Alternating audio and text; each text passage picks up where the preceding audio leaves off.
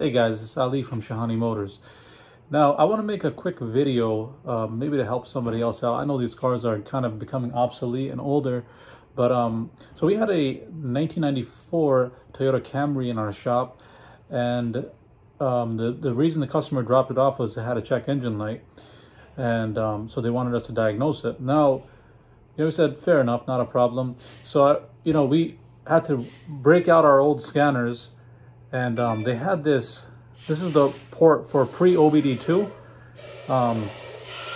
the scanner adapter. So we busted this out real quick, took out the old snap-on, but for some reason we weren't able to get communication with the scanner. Now we said, okay, fair enough, it's only that one scanner, so we took out our other scanner, still could not get communication. Now, that's the high-tech way of doing it. Now, the low-tech way of doing obd2 cars is basically, there's two pins inside of the diagnostic connector, and when you bridge those pins, it'll give you a flashing sequence of the check engine light, and you can then go ahead and look up those codes to see what they are and basically what the code is for. So now, we even tried that, and that also failed. There was no flashing of the check engine light.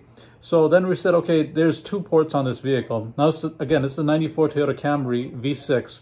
Now, there's two ports on this vehicle. One is under the dash. The other one is under the hood.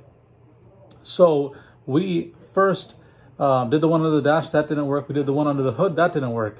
So now we have like two scanners out, a bunch of adapters. We've tried everything on this vehicle, and we're kind of like, man, what the hell is really going on here?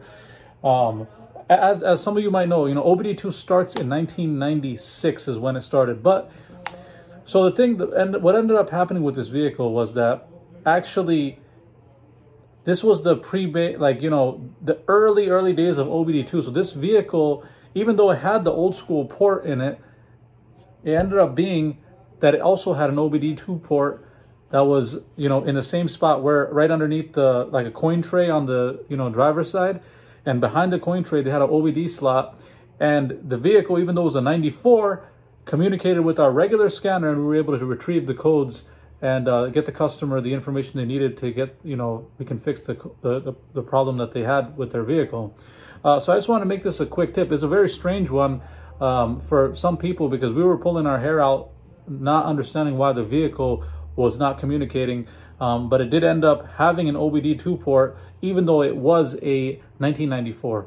Hope this video helps somebody. If it does, make sure you guys like and subscribe. Thanks. Until next time.